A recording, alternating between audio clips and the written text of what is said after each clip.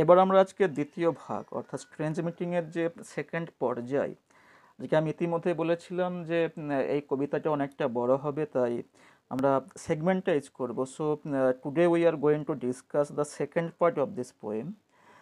So those who have not taken a look into the first part, please go there and have a quick look of the first part. And I think that after going through the first part, this second part will be quite crucial to all of you. And this video is also going to be quite interesting one. So please subscribe this channel and share this with others. আমি বলছি যে এই কবিতাটা পড়বার পর হয়তো আর কোনো দরকারই পড়বে না যে অন্য কোনো একটা চ্যানেল থেকে বা অন্য কোনো নোটস থেকে আর অনেক রেফারেন্স নিয়ে ভালো করে কবিতাটি উপলব্ধি করার। তাই এখনও পর্যন্ত যারা সাবস্ক্রাইব করোনি একটু সাবস্ক্রাইব করে রাখো, এবং এটা তোমাদেরই সুবিধা হবে যে এই কবিতাটির পূর্ণাঙ্গ উপলব্ধি তোমরাই উপলব্ধি করতে পারবে। তো চলো এবার শুরু করি আজকে আমরা second part. For by my গ্লি mite many men have loved. German soldier বলছে যে for my গ্লি mite many men have loved, আমার যে আনন্দ, আমাদের যে ওয়ে অফ মেকিং মেরিমেন্ট, এই সব কিছু দেখে অসংখ্য মানুষ, পাশাপাশি আরও যে সমস্ত লোকজন ছিল তারা প্রত্যেকে কিন্তু খুব আনন্দ পেত, তারা প্রত্যেকে হাসতো।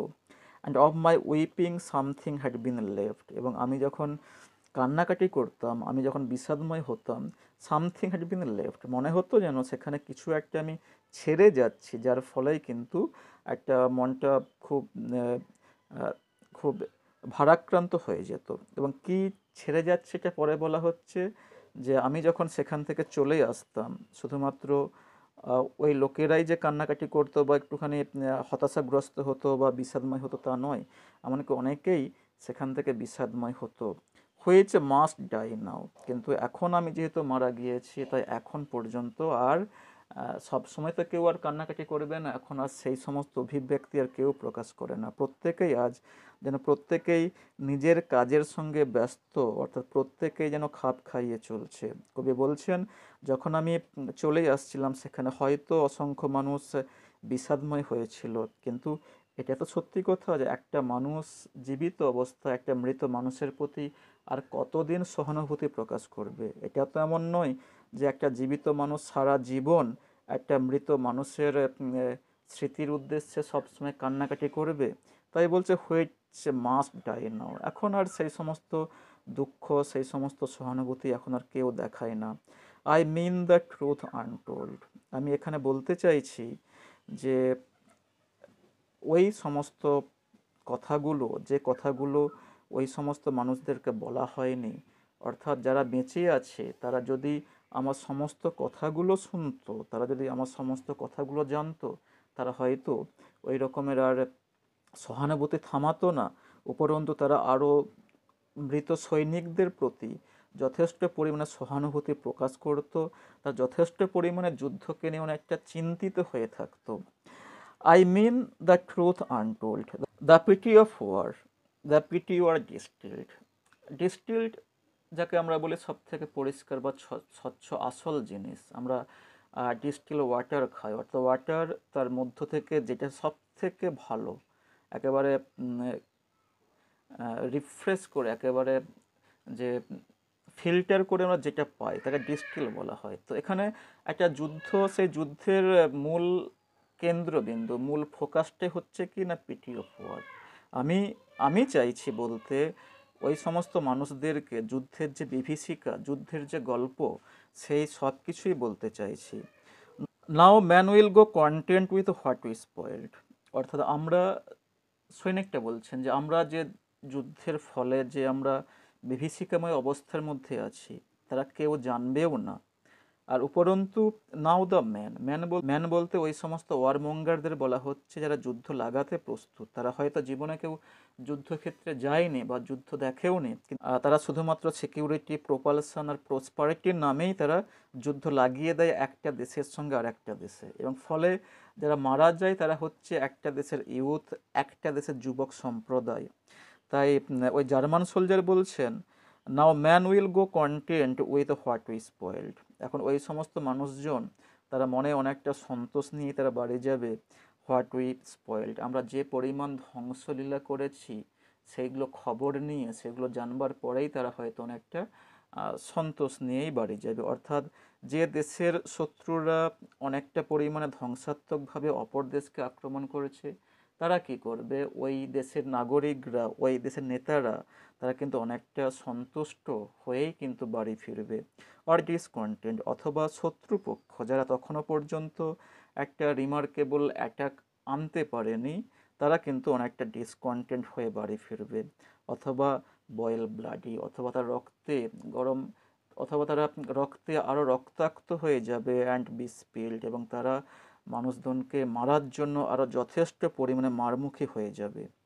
They will be Swift with সুইফটনেস of the Tigress, তারা সত্যি খুব চালাক, তারা খুব চাতুরি দেখাতে পারবে তাদের কথাবার্তার মাধ্যমে। তারা এমন কিছু আচরণ করবে, ওই সমস্ত মানুষজন এমনভাবে তারা বিহেভ করবে যে প্রত্যেকটা বিহেভিয়ারের মধ্যে একরকম সুইফটনেস দেখতে পাওয়া যায়, আমরা চমক দেখতে পাওয়া যাবে। তারা এক্ষুনি একটা কথা বলবে, আবার ঠিক অন্য মুহূর্তে আর একটা কথা বলবে। এবং এখানে একটা মজার বিষয় হচ্ছে যে টাইগ্রেসটাকে কেন ইউজ করা হলো। Usually Tigress is the female tiger which is known for its ফ্রিকলনেস, যে মহিলা মেয়েরা প্রত্যেকে কিন্তু সবসময় ফ্রিকলনেস, যে মনের উদ্দাম বা মনের যে খামখেয়ালিপনা, সেই জিনিসটাকে অনেকটা উপস্থাপন করে। এখানে আমরা সেই জিনিসটাই দেখতে পাই যে ওই সমস্ত নেতাগুলো প্রত্যেকে কি করছে না, খামখেয়ালি। তারা নিজেদের ইচ্ছা পরিপূর্ণ করার জন্য দেশের নামে, রাষ্ট্রের নামে তারা যুদ্ধ লাগিয়ে দেয়। এবং তারা কিন্তু বিভিন্ন সময় বিভিন্ন রকমের কথাবার্তা বলে, চালাকিপূর্ণ কথাবার্তা বলে, শুধুমাত্র মানব সমাজকে বিপথে পরিচালিত করার জন্য। নান উইল ব্রেক র্যাঙ্কস দো Nations trek from progress. Break ranks, ranks মানে আমরা জানি প্রত্যেকে, র্যাঙ্কস মানে হচ্ছে যা পজিশন, অর্থাৎ একটা জায়গা বা একটা দেশ কোন পজিশনে আছে সেই জিনিসটাই বোঝায়। যখন যুদ্ধ হয় তো প্রত্যেকেই ভাবে যে আমরা সেরা, আমরা সেরা। অর্থাৎ বিরোধী পক্ষ যারা, তারাও ভাবছে আমরা সেরা, আবার যারা শত্রু শিবির বা শত্রুপক্ষ তারাও ভাবছে আমরা সেরা। অর্থাৎ প্রত্যেকে চাইছে যে নিজের যে প্রভাব, সেই প্রভাবটাকে বিস্তার করতে, নিজের যে অহমিকা, নিজের যে টেকনিক্যাল পাওয়ার বা এনার্জি, সেই সব কিছুর মাধ্যমে নিজের প্রভাব প্রতিপত্তিকে বিস্তার করে রাখতেই চাইছে।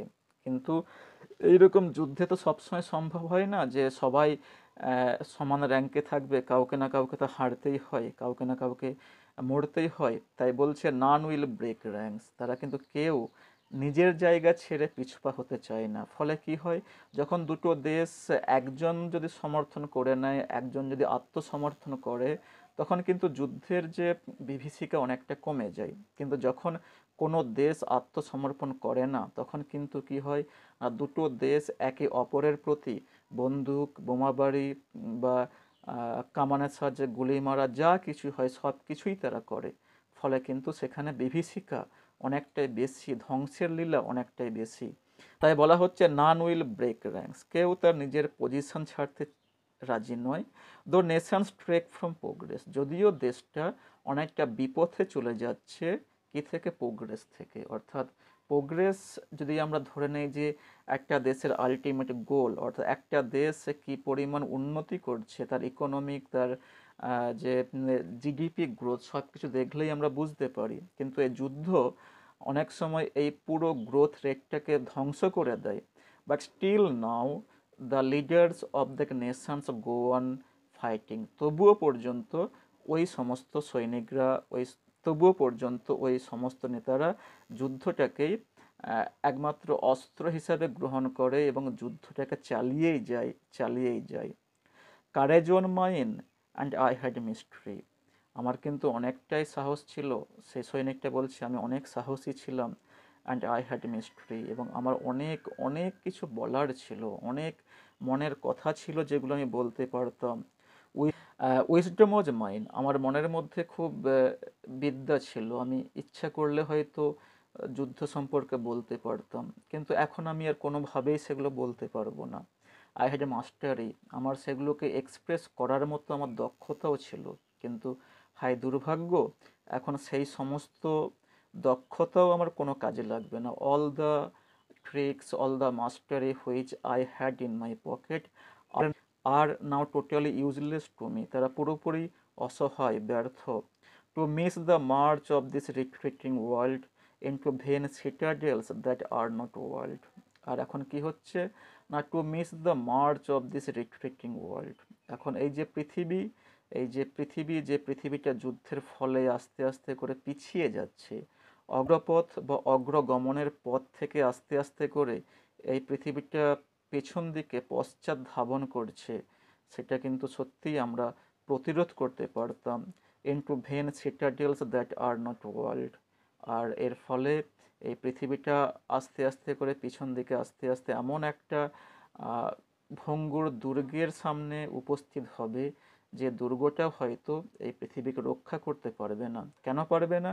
আর দ্যাট আর নট ওয়ার্ল্ড, কারণ সেখানে খুব শক্তিশালী দেওয়াল নেই যে দেওয়ালটা একটা দেশের পশ্চাৎ প্রসারণকে রক্ষা করতে পারবে। তার মানে ওই জার্মান সোলজার বলতে চাইছেন যে সমস্ত দেশ, সমস্ত পৃথিবী যুদ্ধের মাধ্যমে মগ্ন হয়ে শুধুমাত্র পুরো পৃথিবীটাকে একটা উন্নয়নশীল বা একটা উন্নত পরিষেবার হাত থেকে বিচ্যুত করে আস্তে আস্তে করে তারা পেছনের দিকে ধ্বংস লীলার দিকে এগিয়ে চলছে, এবং সেই ধ্বংসলীলা এতটাই মারাত্মক হবে যে সেখানে কিন্তু আর কোনো উপায় থাকবে না সেখান থেকে ফিরে আসার। দেন when much blood had clogged there chariot wheels. Chariot wheels আমরা ইউজ করি অনেক সময় সুইফট বা দ্রুত গতিকে উপস্থাপন করার জন্য, এবং বিভিন্ন কবিতায় আমরা এই চ্যারিয়ট হুইলটাকে ইউজ করি শুধুমাত্র একটা স্পিডকে বোঝাবার জন্য। বলা হচ্ছে দেন when much blood had clog there chariot wheels, যখন যখন যুদ্ধের ফলে যে বিভীষিকা বা যুদ্ধের ফলে যে ক্ষয়ক্ষতি হয়, সেই ক্ষয়ক্ষতিগুলো যখন একটা দেশের উন্নয়নের চাকাকে ক্লগ করে দেয়, উন্নয়নের চাকাকে পুরোপুরি বন্ধ করে দেয়, থামিয়ে দেয়, I would go up and wash them from sweet Wales.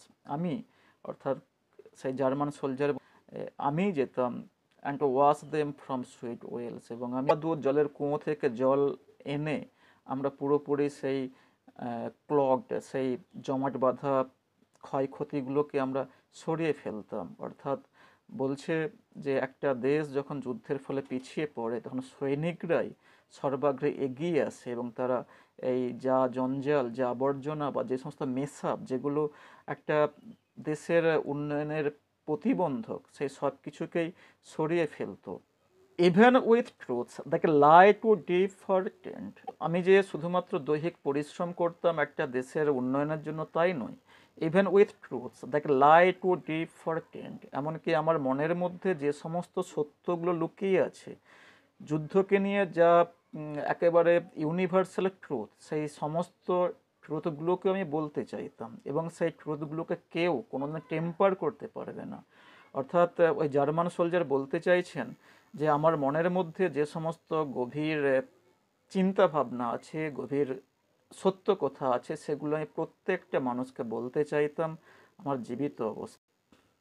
I have poured my spirit without stint, এবং সেই সত্য কথা বলার জন্য আমি আমার সমস্ত এনার্জিকে, সমস্ত শক্তিগুলোকে আমি একত্রিত করতাম এবং সেগুলো সবাইকে বলতে চাইতাম।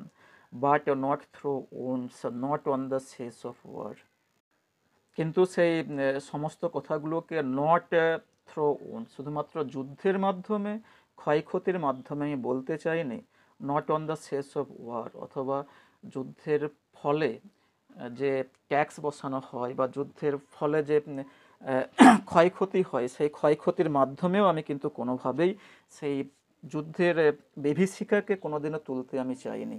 ফোরহেডস of man have blade where no wounds war.